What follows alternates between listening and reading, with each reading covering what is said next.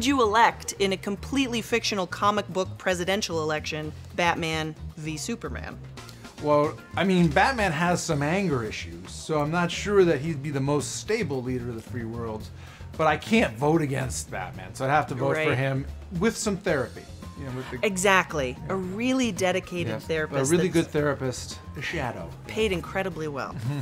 Superman. Ooh, quick answer. Yeah, oh, for sure. Very, very Lois sure. Lane of you. Yeah, for sure. So tell me why. I think he's a little more diplomatic. He's kind of thinks things through a little bit more. Right. What you Batman seems to have pretty bad temper.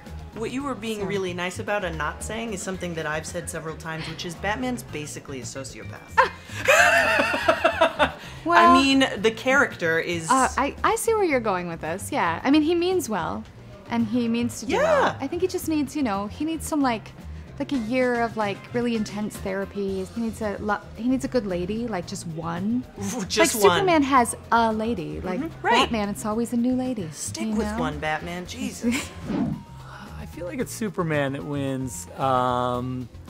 Just because in the debates, there's a lot of things you can bring up with Batman that's like difficult, you know. A lot of dirt. Don't even have to dig for it. There's a little thing called the justice system that we need to sort of just take a quick look at. Who would be the better president, Batman or Superman?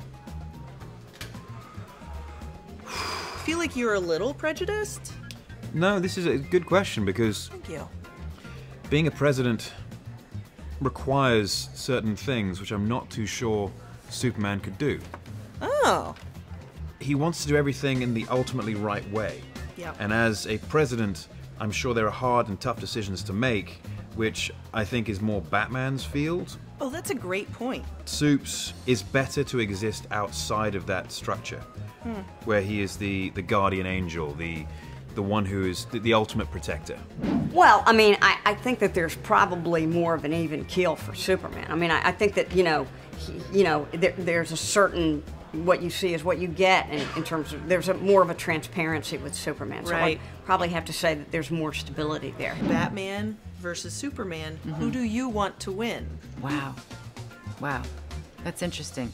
Because I like the grassroots version of justice. I mean, I think it's a little bit punitive. It's a little bit, the style is definitely kind of psychopathic in a way. Yeah, like, I have some notes for Batman. Yeah. Yeah.